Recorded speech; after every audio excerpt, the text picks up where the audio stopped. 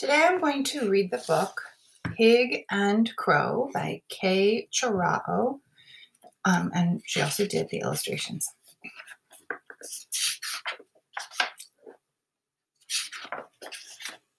Pig and Crow. Pig was lonely, but baking raised his spirits. He baked a lot. One day, Pig baked his favorite chocolate swirl fudge cake. He set it on the windowsill to cool. Crow came and perched next to the cake. "I will give you magic seeds for that cake," said Crow.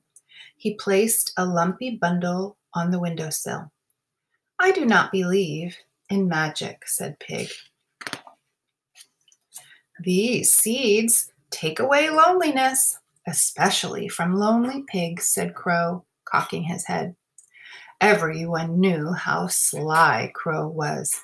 "You are fooling me," said Pig. "I won't trade." "A pity. Now you will be lonely forever and ever," said Crow. Pig looked at the little bundle of seeds. Maybe Crow is telling the truth, he thought. So Crow flew away with the cake, and Pig untied the bundle. Out dropped dozens of flat, pale seeds and instructions. The instructions said, "To make magic seeds work, clear weeds and grass to make a garden.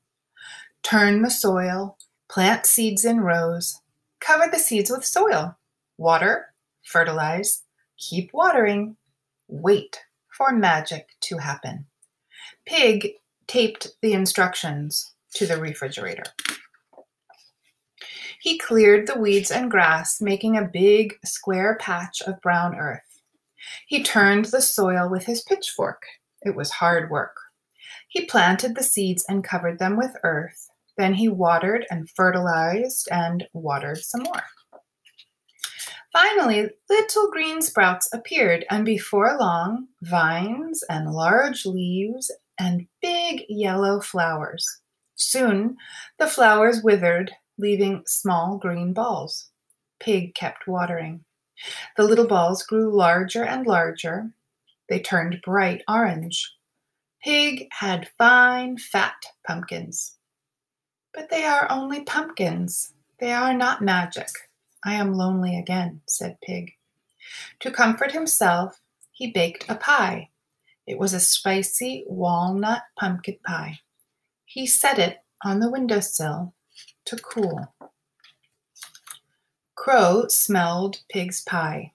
He flew down with a little worm in his beak. "I will trade you this magic worm for that pie," said Crow. "Of course not," said Pig. "You look like a lonely pig. This worm takes away loneliness," said Crow. "You fooled me once. You will not fool me again," said Pig. "Well, if you want to be lonely forever and ever, I will take my magic worm and fly away," said Crow, cocking his head. Pig looked at the worm. He thought, that worm does look different. It is not pink and slippery like worms in my garden. Maybe it is a magic worm. So Crow flew away with the pie, and Pig found a list of instructions next to the little worm. The instructions said, "Keep worm in jar with air holes in lid. Feed worm lots of fresh wild cherry leaves. Keep the jar clean.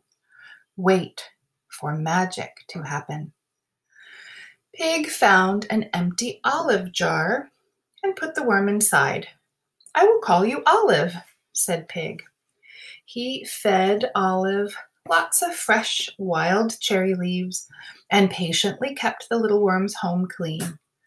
Pig didn't feel quite so lonely anymore, but one day Pig found the jar empty, except for some half-eaten leaves and a strange brown lump that was hanging from a twig. "Crow fooled me again," said Pig. "But how did Olive escape?" Pig was puzzled. Every now and then, He looked inside the jar for Olive. It was lonely without her. One day, when Pig peered inside the jar, he saw a strange thing. The brown lump shivered. It began to open. Out came a little black head with antennae. Olive, whispered Pig. The antennae quivered. Out popped a wing, then another wing. The lumpy brown shell fell away like an outgrown coat. A little creature with damp wings emerged. Olive? Pig repeated. The wings unfurled, and the creature instantly became a beautiful butterfly. Olive, said Pig. He danced around the room. Olive fluttered delicately through Pig's legs and around his head. Pig was very happy. To celebrate, he baked his best apple raisin bread pudding. He opened the window wide and set the pudding on the windowsill to cool. We will have a party and even invite Crow, said Pig. The butterfly dipped and twirled and drifted past Pig's ear and glided out the open window. Olive, come back, cried Pig. Tears rolled down his cheeks. Crow smelled cinnamon and apple. He swooped down to the windowsill carrying a large egg. I will trade this magic egg for that bread pudding, said Crow. No, said Pig. You fooled me twice. You will not fool me again. Well, said Crow, you look very sad. I would say you are lonelier than ever. This egg will change all that. He cocked his head and looked straight into Pig's sad eyes. You are right, Crow. I am even too sad to eat. Take my bread pudding. Crow flew away with the pudding, and Pig found the instruction under the egg. This time it was very simple. To make magic work, keep egg safe and warm. Pig wrapped the egg in some old flannel pajamas. He kept it safe and warm. He waited and waited and waited. Waiting is a very lonely thing to do, said Pig. Crow really fooled me this time. Then, one day while Pig was sweeping the floor, he heard a little sound. Tap, tap, tap. Crow must be hungry again, tapping at my window, said Pig. But Crow was not outside the window. Tap, tap, tap. The sound came from under Pig's old flannel pajamas. I had almost forgotten, said Pig. He unwrapped the egg and saw it had a tiny crack. The crack soon became a little hole. The little hole soon became a big hole. A fuzzy yellow head poked out, followed by a long neck, skinny wings, a fuzzy body, and big, awkward feet. Oh, said Pig. Are you a baby Canada goose? The baby toppled over and rested for a bit. When it was strong enough, it stood up and honked. Yes, I am. From that day on, Pig was very busy caring for the little goose. It was hard work, but Pig had learned about hard work from tending his seeds. It took patience, but Pig had learned patience caring for his little olive worm. It took wisdom to appreciate the joy of special moments, but Pig had learned wisdom from Olive Butterfly. Under Pig's care, Goose grew and grew. After Goose had finished growing, he spread his wings and showed Pig the wide world.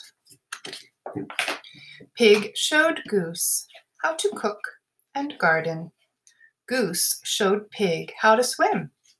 Together, they sometimes invited Crow to dinner.